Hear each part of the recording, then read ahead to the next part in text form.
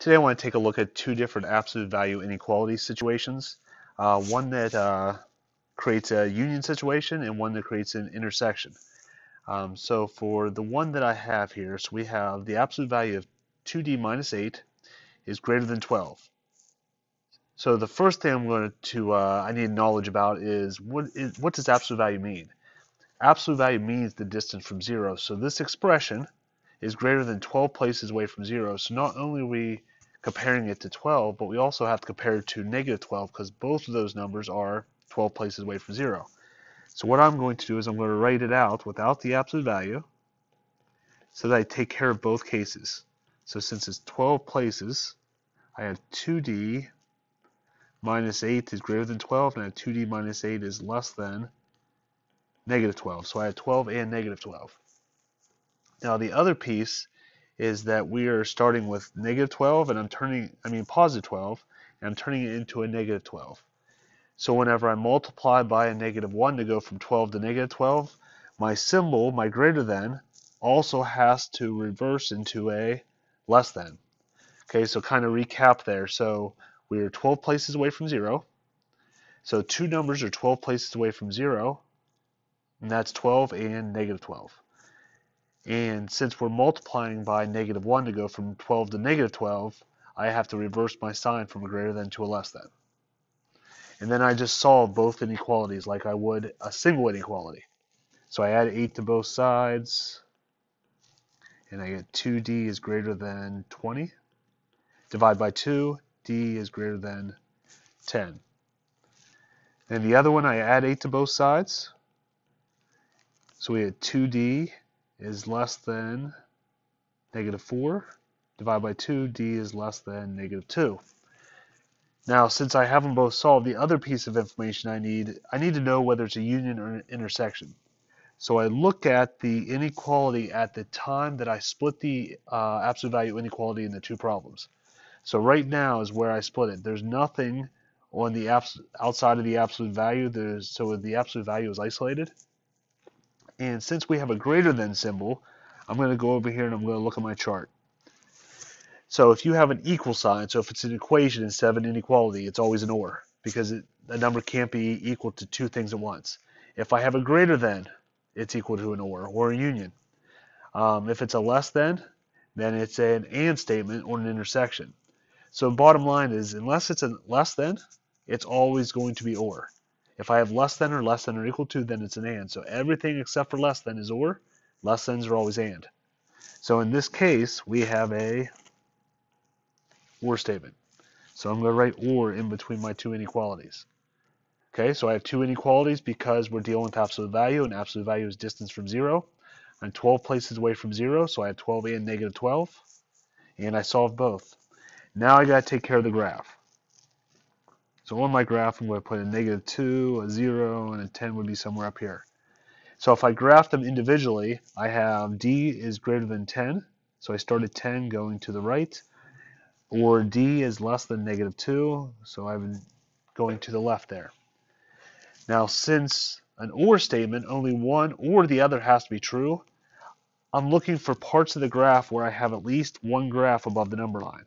So I'm going to kind of cut my graph apart at the points. So if I look to the left of, so over here to the left of negative 2, do I have at least one graph? Sure, I have this one that starts at negative 2 going to the left. So that's going to be part of my solution.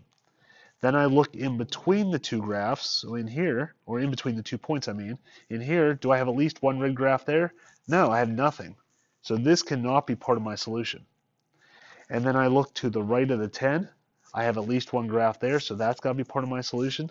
So on my number line, I started 2 going to the left, and I started 10 going to the right, so my solution is d is less than negative 2, or d is greater than positive 10.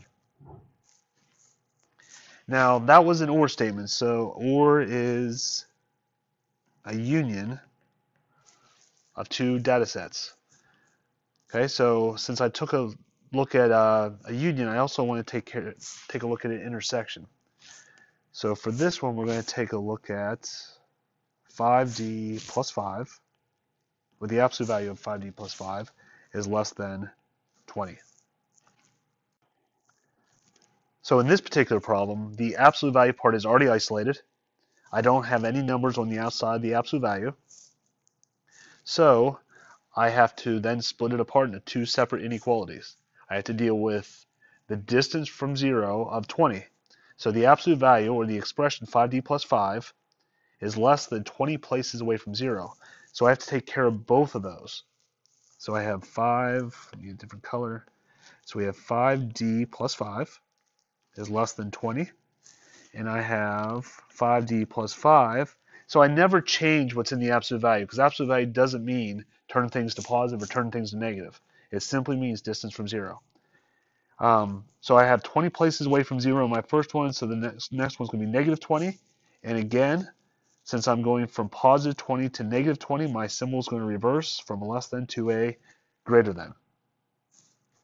And now I'm dealing with a less than. We said before, if we have an equation that's an equals, or we have a greater than or equal to, those are all going to be or statements.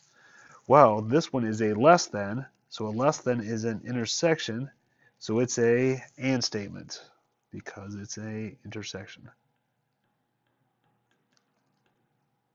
Oop. Okay, so we put and in between those two inequalities. And then I'm just going to go ahead and solve them out. So I subtract 5. So we have 5d is less than 15. Divide by 5, d is less than 3. Over here we subtract 5. So 5d is greater than negative 25. And d is now greater than negative 5. So we have, again, we have an and statement. So we're looking for the intersection of those two areas. Now in the previous example, when we were looking at the graphs, we were looking for anywhere we have at least one graph. Well, if it's an intersection, I need both graphs because they have to overlap each other. They both have to be true. So I'm going to create another graph here. I'm going to start at negative 5, put a 0, put a positive 5, and then 3 would be somewhere around there. Okay, so if I graph them individually, less than 3 goes this way. Greater than negative 5 goes that way. So the question is where they intersect. So just like the previous problem, I'm going to cut them apart at the 2 points. And I'm going to look to see where the graphs overlap. Where do I have two graphs? So I'm going to start to the left of negative 5, so down here. Okay, do I have two red graphs down there? I do not. I only have one. So it can't be part of my solution set. Then I look in between the 2 points. There I have two graphs, so that's got to be part of my answer. And then I look to the right of 3. I only have one graph there, so that can't be part of my solution. So my solution, I have open points on negative 5 and 3, and it's everything in between those two numbers. So my final inequality would be x is in between negative 5 and 3, and I always start with the smaller one and go to the bigger one. So x is in between negative 5 and 3. 3 is the very biggest number in my inequality.